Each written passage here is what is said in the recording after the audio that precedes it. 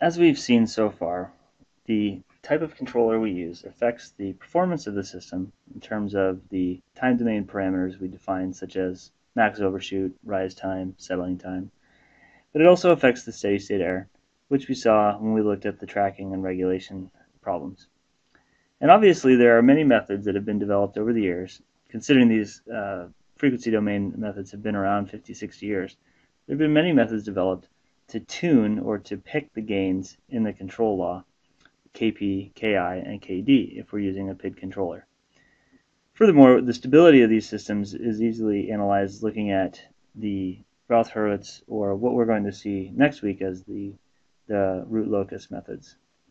But of course, there are many numerical techniques that have been developed throughout the years, and MATLAB is an incarnation of many of these methods. If we go ahead and define a plant transfer function, and we're going to go ahead and use the same example we used before where we have a spacecraft, so it's a 1 over s squared transfer function. And I could throw a j in there, which would be the inertia, but we'll just leave things unity. It's all going to scale. And we use what we call SISOTOOL.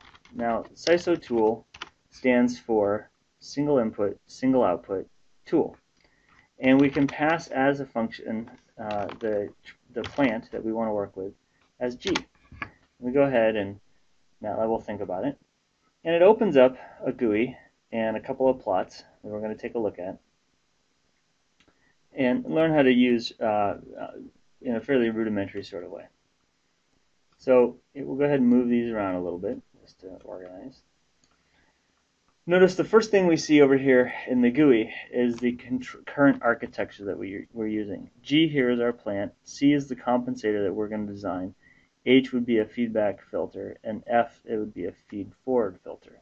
You notice we can change the architecture just like we saw in the video on different kinds of architecture. We can go ahead and select different kinds of architecture. This is essentially a feed forward kind of architecture, and there's a variety of architectures defined. For the architecture we're using, we can go ahead and define the sign of this sum junction. So we've got a negative feedback that we're assuming instead of positive feedback.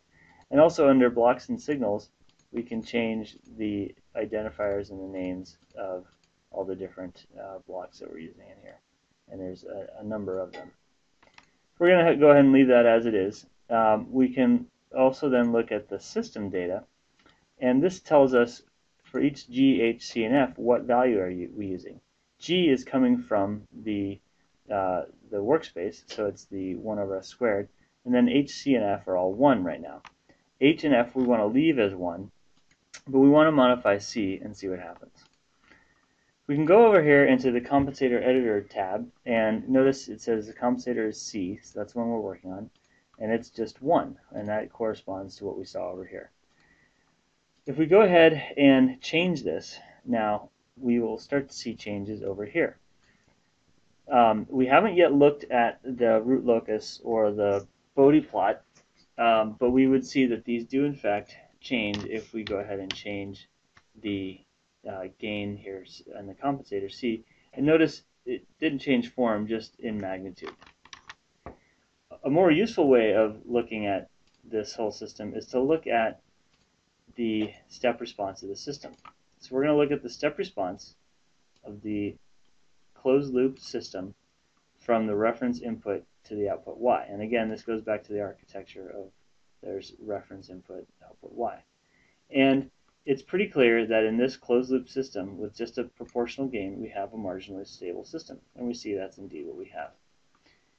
So what if I wanted to add a different type of controller? I wanted to add a derivative term, or I wanted to add an integral term.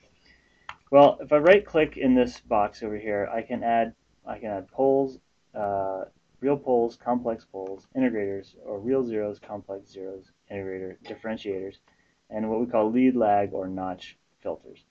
Let's say I go ahead and add a real pole, or let's actually go with a real zero. Now what this does is it adds a 0 to the compensator, and this is essentially now a PD controller because the compensator has a proportional term and a derivative term.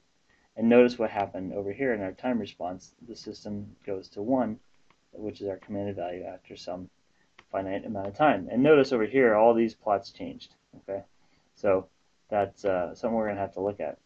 If I want to add a integral term, I could add a real pole. And if I put them at the same location, they're obviously just going to cancel each other out. So I'll go ahead and move the pole out further. And notice, it's maybe not as good as the other system, but we're just picking numbers here at this point, so we don't really have a good indication of why this is working. And so let's go ahead and remove these. And we're really just guessing and checking at this point. So we'll go ahead and remove these. So after we've removed all of these poles and zeros we added, we're going to go to the Automated Tuning tab. And in the Automated Tuning tab, there are several options. We'll go with just regular old PID tuning. We're going to use, instead of robust time response, we could use that. We're going to use instead the classical design formulas. And we're going to use the Ziegler-Nichols frequency response tuning rules. And then we're going to select a PID controller design, and we're going to click the Update Compensator button, and it throws out this particular compensator, which if you look at it is a PID control law, and it with some gains, and then here's our frequency response, or our step response, and again these plots over here have changed as well. If we didn't like that, we could use a PI controller, update compensator. Oh, it doesn't work. All right, because I need that derivative term. We could certainly go with one of the other suggested methods and see, no, that's not going to work. So even though these are automated, they're still somewhat guess and check. Here's another method which gave us essentially a PID response using the approximate MIGO step response. There are other things that we can do here. If we go ahead and click, instead of PID tuning, we use the optimization-based tuning, we can go ahead and optimize. And the first thing that we have to do is, here's our compensator. We're going to adjust the C compensator, and we're going to add design requirements. And we can go in here and we can set these bounds. We're going to assume we want a 5% rise time, 10% settling time. I'm going to just use all the defaults. Click OK. And notice what it does is it puts these yellow boxes around. And so what it's going to try and do is come up with a step response that fits inside what's white there. That's the feasible region given our constraints. So now I'm going to go ahead to the optimization, and I'm going to go ahead and click Start Optimization. And it's going to go ahead and try several methods to develop a control law which will fit into our design requirements, and lo and behold, it did, and we're done. So literally, there is an easy button for PID control design. Now, we don't know much about the ins and outs of this. We don't know, so it's a very big tool that we don't quite understand. But our goal now is to try to understand a little bit about how these plots over here help us do analysis for this PID controller. Because if we had a more complicated system instead of just 1 over s squared, then we might not be able to find satisfy our requirements using just PID control or just using these optimizations. We'd actually need to know a little bit about what's going on. But it's useful to get comfortable with using SISOTOOL and Simulink to do analysis of controller design and performance analysis.